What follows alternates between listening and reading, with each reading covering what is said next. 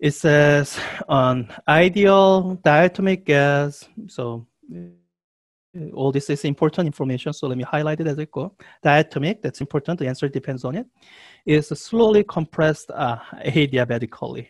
So there's a lecture video that you should watch. I think I talk about this in the overview video. So you should watch chapter 3 overview to 1/3 of its original volume. So if we started out with some volume V naught, the final volume is 1/3 V naught.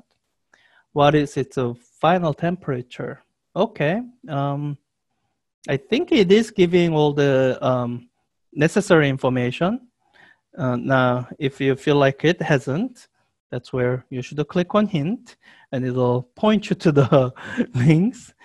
And yeah, it particularly refers you to the adiabatic process pressure volume relationship. That's derived in this section, and that's an important relationship that you have to know. You have to know it for this question, and you have to know it for well, for the heat engine cycle analysis that you'll be knee deep in next week. So, you know, they go through the derivation here. You should, you know, read the derivation, and when you are done reading it, you'll kind of get to this expression, which is what we are after. That this particular combination of quantities, pressure times volume, just the volume raised to power of gamma, is a constant value. So gamma, if you go back, is defined as this in terms of those two specific heat capacities that we were talking about before.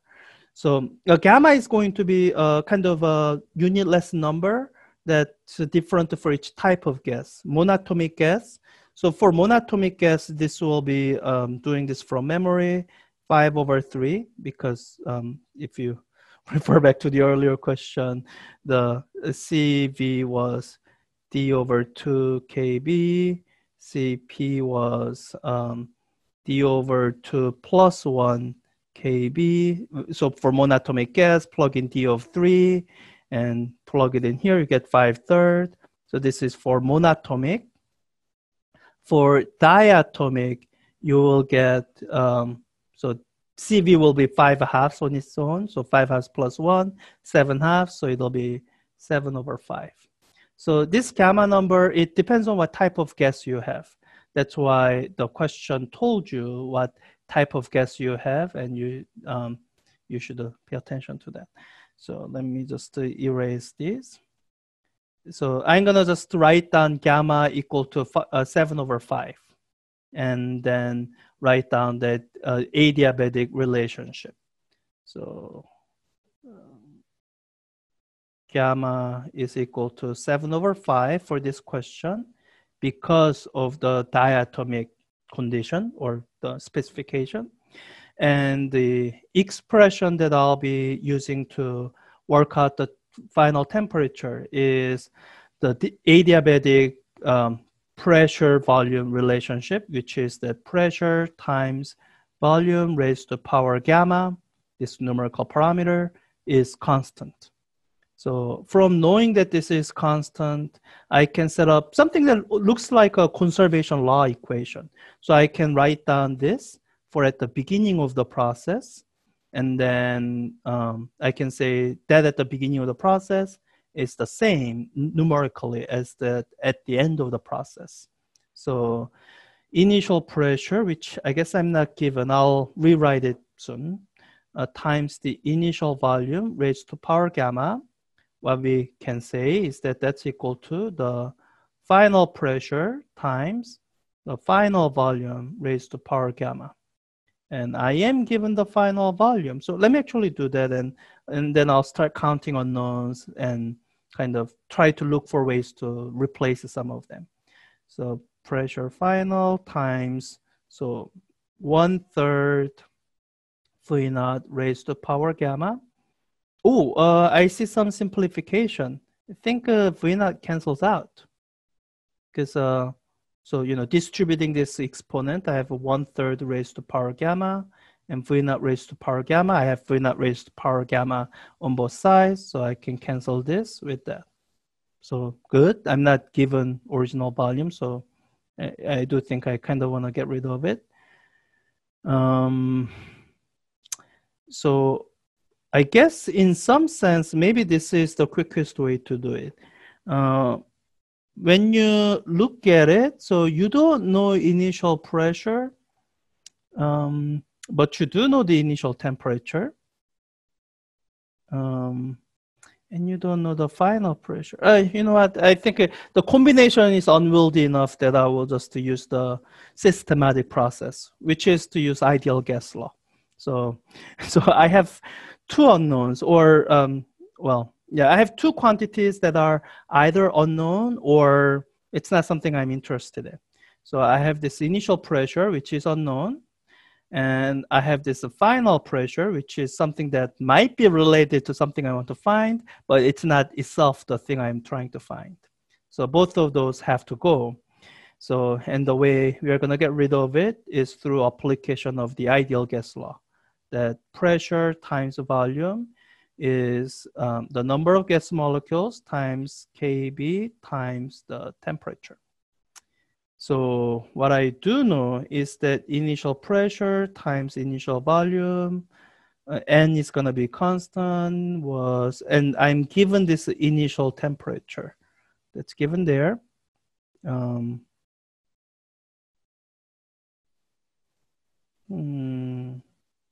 Okay, let me just keep going. I have final pressure times final volume is going to be NKB times final pressure, final temperature. I think if I solve each of these for pressures and plug it in, you will see that something's cancel. You will definitely see N and K's cancel out. And we'll work out again how to cancel out some of the volume stuff. So I think, so we'll do that. So I want to do this systematically because it's very easy to kind of confuse the process that you're working through. And so let me just give myself a little bit more room here, and then let me write out what they will be. So solving this each for pressure, I get this. Initial pressure is equal to NKB T naught over V naught. Solving this for final pressure is NKB T final over V final. So I'm going to have to do one substitution just one more time because I was a bit premature in getting rid of V final, but let me keep going. Plugging in both of these into this equation, this is what you're going to end up with. Plugging in initial pressure, you get N, sorry, that color didn't look right to me. N KB T naught over V naught is equal to, and this was canceled out before, and I had the final pressure, and KB T final over V final times the 1/3 raised to power gamma. And I almost have this only in terms of T final, except I just reintroduce the V final, which isn't really what I want. So I do have to replace this with what it is, the 1/3 V naught. So when I replace this with 1/3 V naught, what you can do is, okay, V naught cancel out again, but I'm going to have to absorb this 1/3 into this entire thing, which will modify this exponent to gamma minus 1. 1/3 cancels out, one factor of 1/3 up here. So the exponent to gamma turns into gamma minus 1. If any of that is confusing, put it in the chat. Or unmute yourself and ask. Some of the other unknowns simply cancel out, and KB cancels out, so I don't have to worry about either of them. So this looks like it's solved for T initial, so I need to just flip it around to actually get to the T final, which is what they're asking. So when you go through that algebra, this is what you end up with. T final is equal to T initial times, and I'm just gonna be dividing by this. And there's different ways to do it.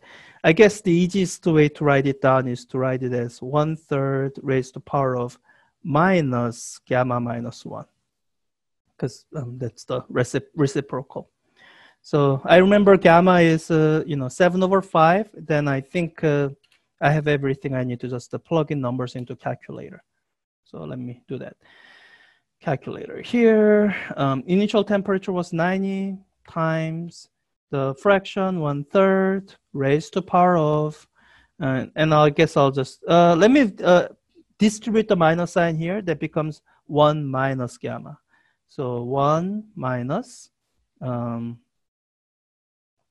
7/5. 7 divided by 5. So I guess that's negative. Yeah. So, there are some things I could have simplified. No, I'll just leave it here. When I press equal, I should get a number that's bigger than 90, because with the adiabatic compression, the temperature should go up. So I get something that's bigger than 90 Kelvin, 140 Kelvin, and that should be right. And so I think the maybe the most difficult part in this question is kind of, the first set of information that I highlighted. You kind of have to just know them, and I do recommend that you learn these early now, so that when we start analyzing heat engine cycles, which can be more complex, this stuff like this comes more naturally to you.